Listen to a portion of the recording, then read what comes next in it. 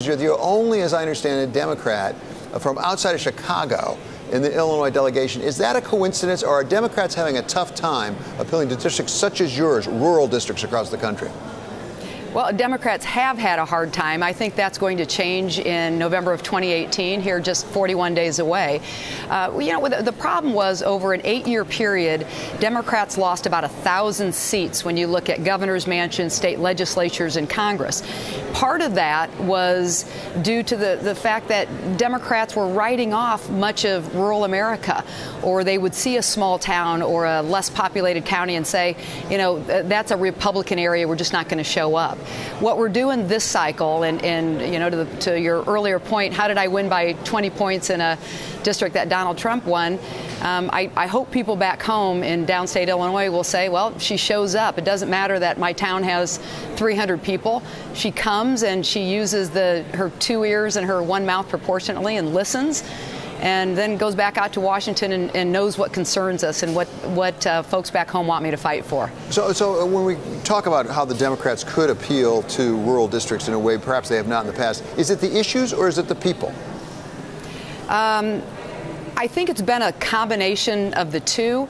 I was vice chair of recruitment last election cycle, not this one, where I was helping to recruit candidates running for Congress all over the country. And we found in too many areas that the people who wanted to run didn't necessarily fit their congressional districts. Maybe they were farther left-leaning than a swing district or a purple district or a slightly even red district, where if you're a Democrat running in a purple or slightly red district, you better figure out how to navigate that.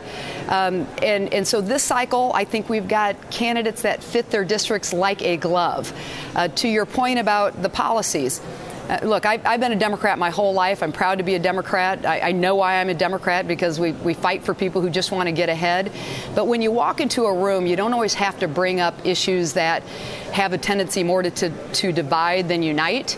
And the order in which you talk about issues and the issues that you focus on heavily, the kitchen table issues like addressing the cost of health care and the price of prescription drugs, the fact that we do want to rebuild America, including making sure that high-speed internet broadband is provided for the 23 million rural Americans that don't have it now.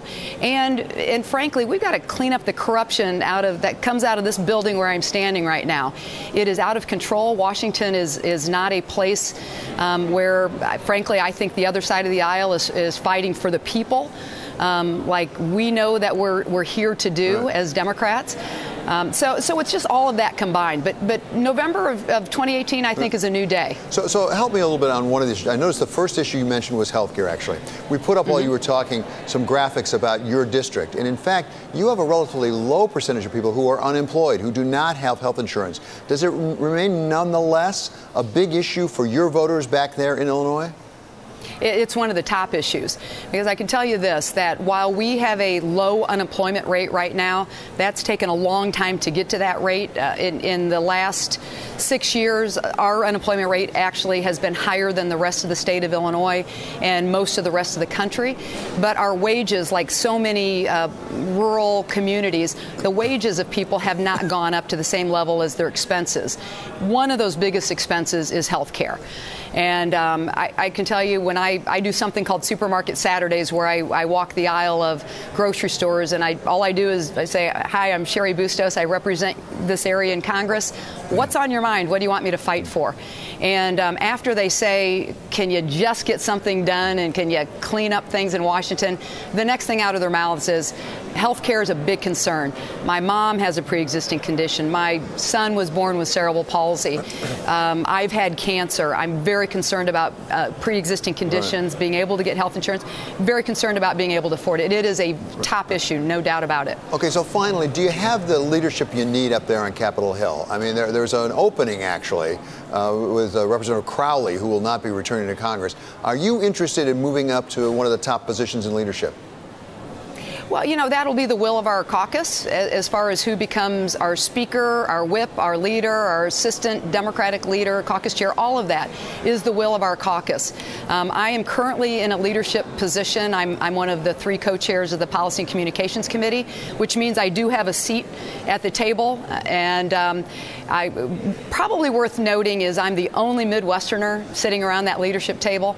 I'm the only person in the Democratic caucus who comes from a district that Donald Trump won, sitting around that leadership table. I think that's an important voice because when we win back the majority, a good deal of those seats will be in districts like mine that are swing districts, that they're districts that Donald Trump won, and that we as Democrats have to say to the American public, please put your faith back in us, and we will prove to you that we will get something done. And we've got to prove that, and we've got to make sure that when we win the majority, we're going to do the hard work of cleaning up corruption, bringing down the cost of the escalating health care prices, and that we rebuild America. And at the same time, we'll create another 16 million jobs and make sure people are ready for those jobs.